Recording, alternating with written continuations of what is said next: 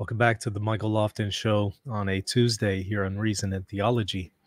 We're going over the question, why was Martin Luther excommunicated? There was a bull written by a pope in 1520, Pope Leo X, excommunicating Martin Luther if he did not retract certain errors. And in this bull, he lists what the problems with Luther was. But he doesn't necessarily give an exhaustive list of Luther's errors. In fact, such a thing would have been nearly impossible to do all in one place. So he just kind of summarized some of the errors into certain propositions, and he condemns them.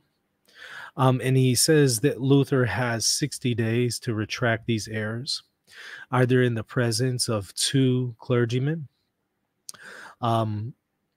or in person with safe conduct.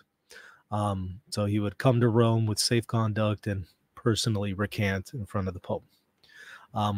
Either option the Pope gave to him. And as we know, Martin Luther, if you will, the founder of the Protestant rebellion, chose to ignore the papal bull, ripped it up, and ignored it. And so he was excommunicated. And I want to go over what were the reasons that the Pope listed as errors of Martin Luther. I'm sharing my screen so that we can take a look at them. Again, here is the papal bull. You can find it online. It's called Exsurge Domine, condemning the errors of Martin Luther, again, by Pope Leo X in 1520. You'll notice, again, this is 1520 and not 1517, which is when he nailed his 95 Theses to the door of Wittenberg. That is not really when the Reformation started, and that's also not when Martin Luther really went into rebellion against the Catholic faith. As we see, it was a little bit later, and it was kind of a slow process. It was a gradual thing for him. If you look at the 95 Theses, in it, he still affirms the papacy and several other things that he would later on renounce. Okay, so let's maybe look at some of the errors that the Pope lists as condemned. And he does mention that they're condemned in various ways. Some of these are heretical in nature, whereas others aren't necessarily heretical, but they're offensive to pious ears. They're bad sounding, if you will. And there's also a wide range of other degrees of error in between those two extremes. And some of these propositions fall within one of those degrees of error. But not everything in here that is being condemned is heresy. Some are heretical, some are lower degrees of error. Again, going all the way down to just merely something that's bad sounding. Even though it might be true, it just sounds bad. It sounds misleading. It could be ambiguous. It could lead to error if misunderstood. Okay, so proposition number one that is condemned, and again, all of these are condemned propositions that Luther affirmed. It is a heretical opinion, but a common one, that the sacraments of the new law, that is the new covenant, the New Testament, give pardoning grace to those who do not set up an obstacle. So this strikes at the heart of the sacramental system in the New Testament, because for those who are not setting up an obstacle between them and God, they do receive pardoning grace through the reception of the sacraments, because they are what's called ex opere operato. So they're not because of the worthiness of the minister or something like that, but it's because of the action done and because of the promises that God has made in association with doing those actions.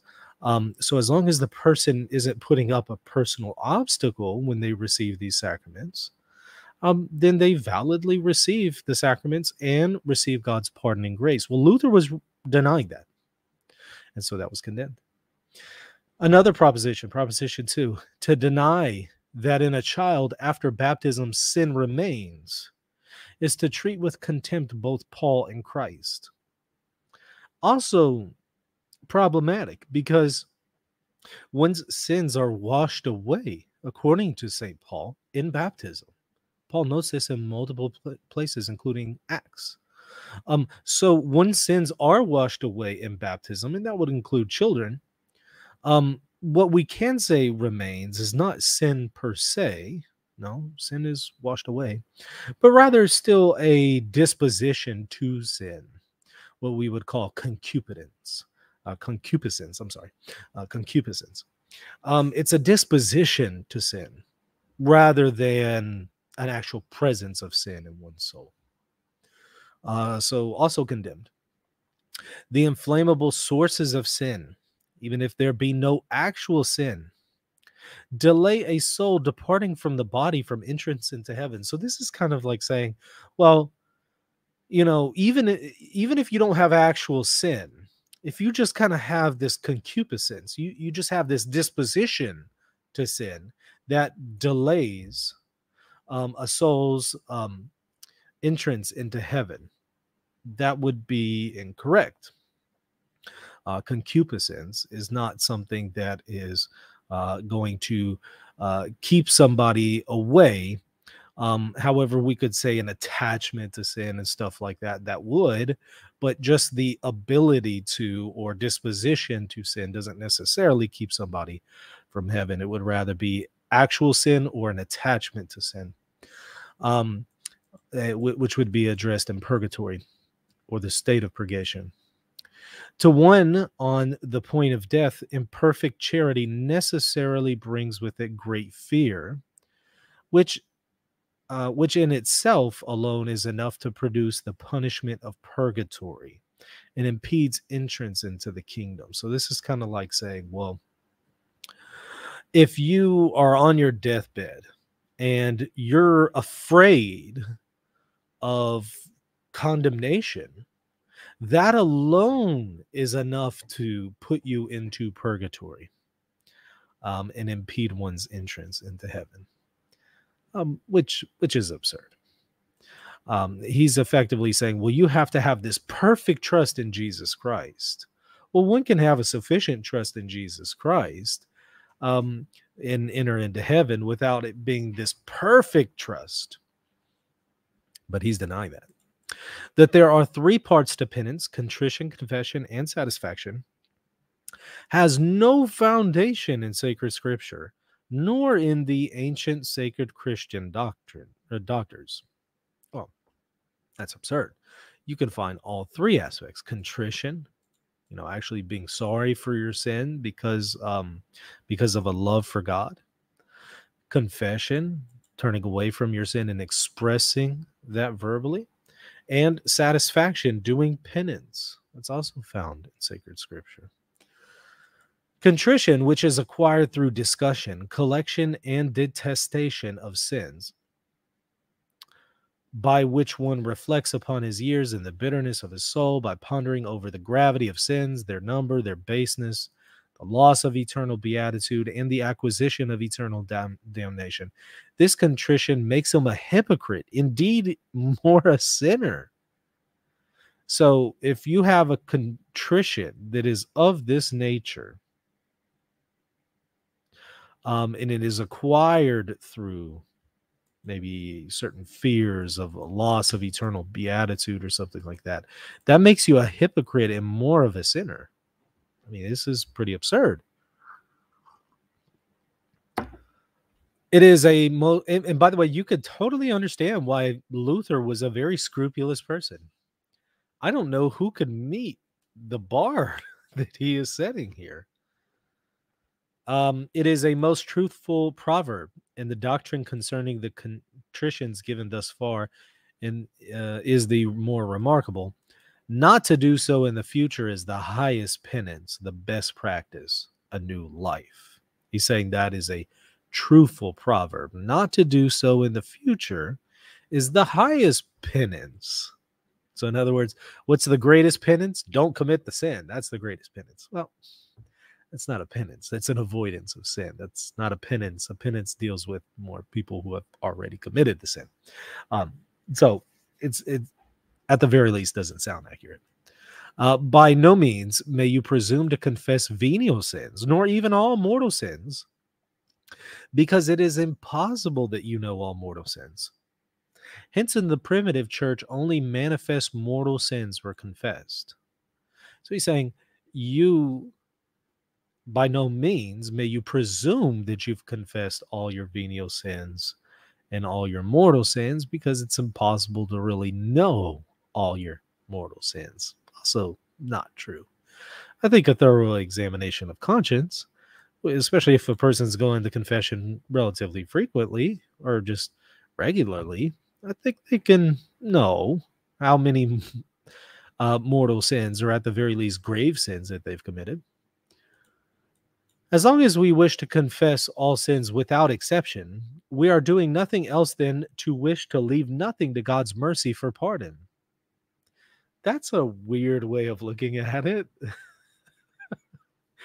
He's saying, well, if you confess all your sins, you're not leaving any room for God's mercy to pardon things that you haven't confessed.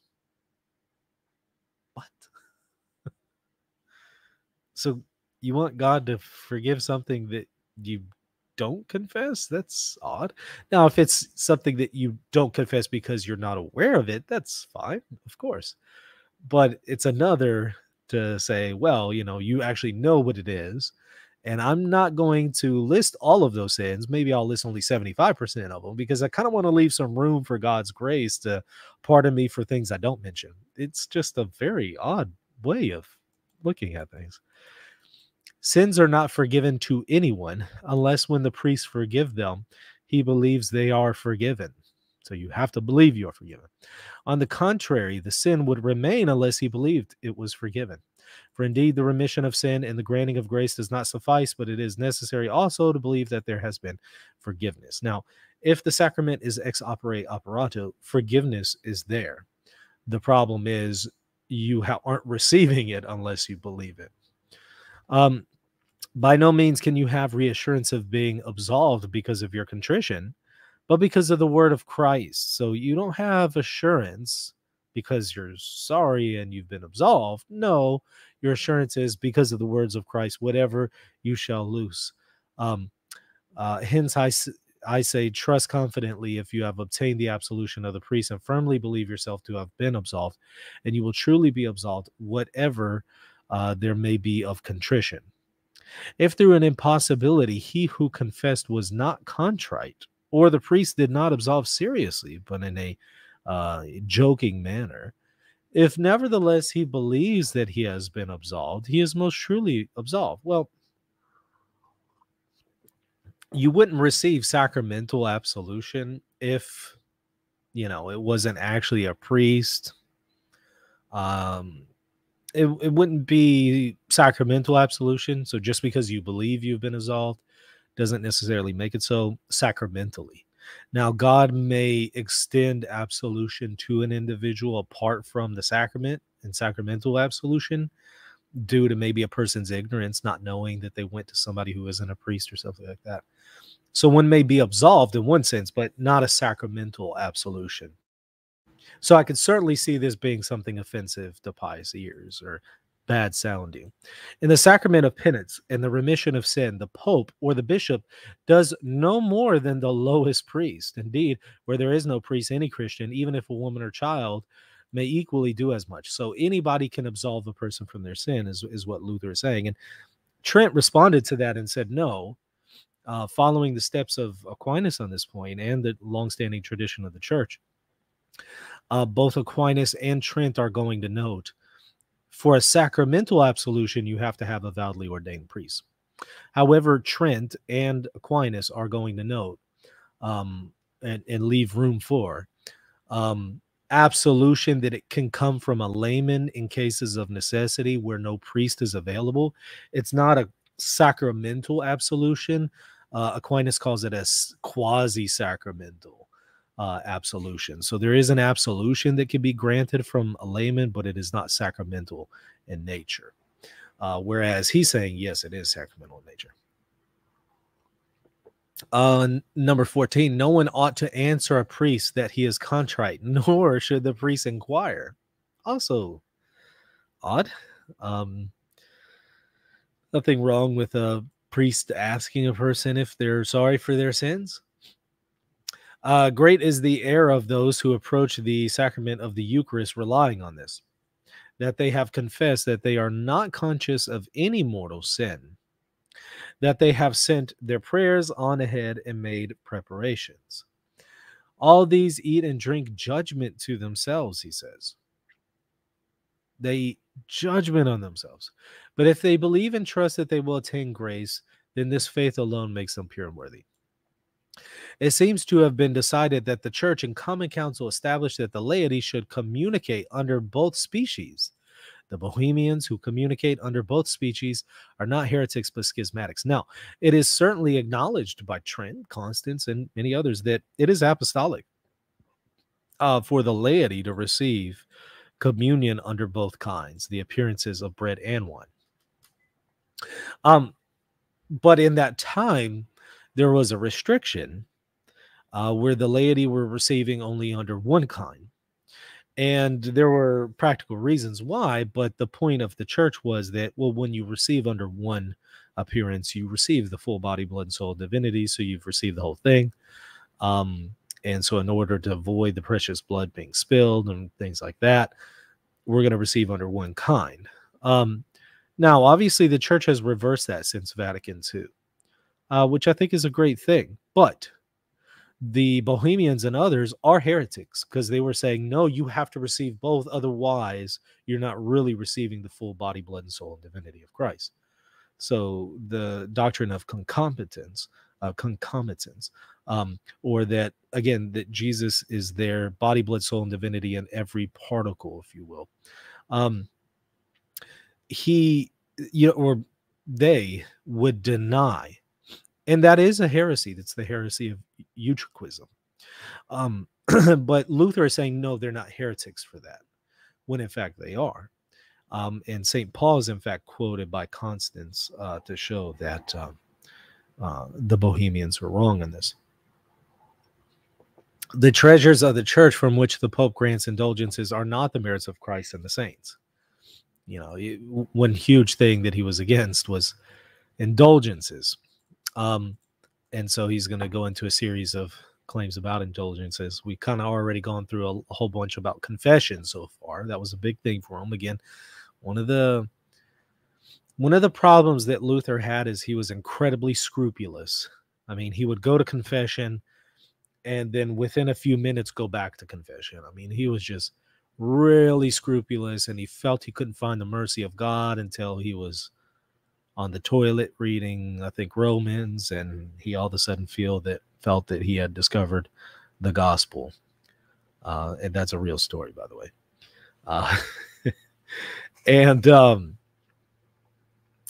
I think they called it the Thunderbox back then. He was on the Thunderbox.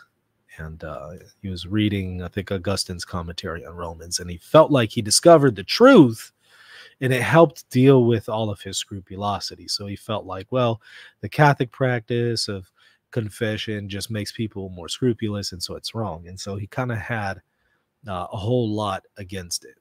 And so that's why he's spent a whole lot of propositions here railing against confession. But now we turn to indulgences. Indulgences are pious frauds of the faithful and remission of good works. And they are among the number of those things which are allowed, and not of the number of those things which are advantageous. So they're not advantageous, and they're frauds.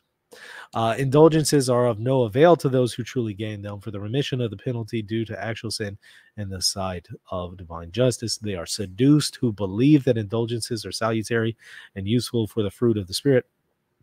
Indulgences are necessary only for public crimes and are properly conceded only to the harsh and impatient. For 6 kinds of men, indulgences are neither necessary nor useful, namely for the dead. So no indulgences for the dead for Luther. And those about to die, the infirm, those legitimately hindered, and those who have not committed crimes, and those who have committed crimes, but not public ones, and those who devote themselves to better things. Okay. Excommunication are only external penalties. They do not deprive man of the common spiritual prayers of the church. Christians must be taught to cherish excommunications rather than fear them. That sounds like Luther to me. he would often say these very just outrageous things, you know, things that would just shock you. I think that was deliberate. Christians must be taught to cherish excommunications rather than fear them.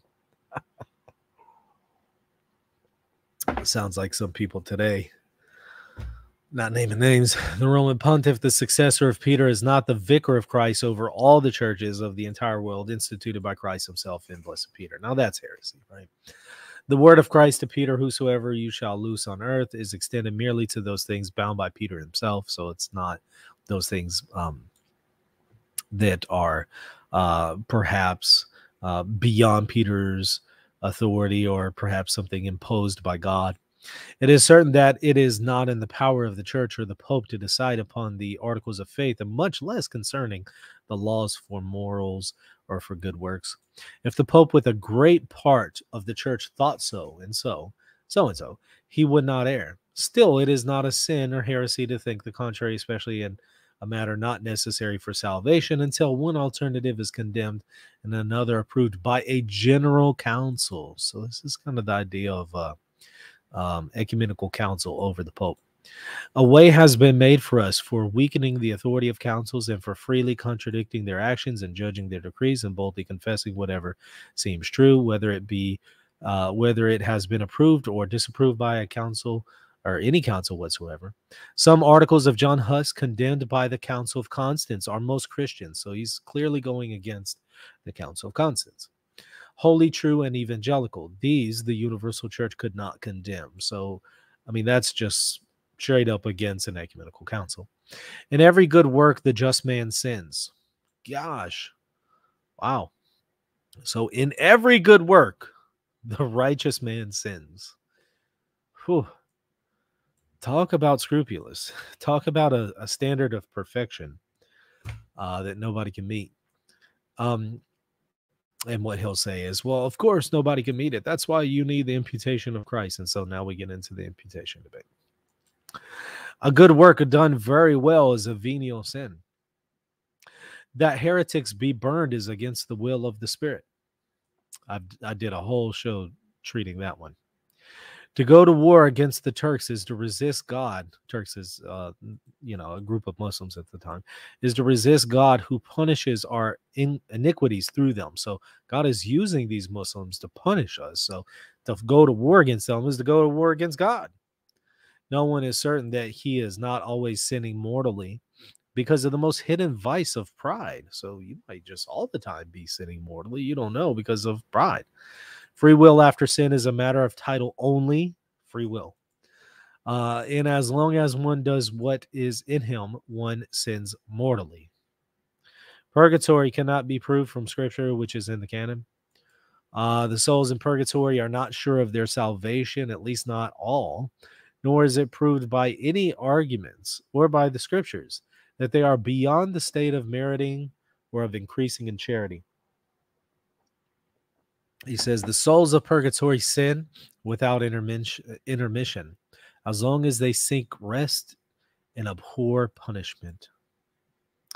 The souls freed from purgatory by suffrages of the living are less happy than if they had made satisfaction by themselves. And then ecclesiastical prelates and secular princes would not act badly if they destroyed all of the money bags of beggary. All right.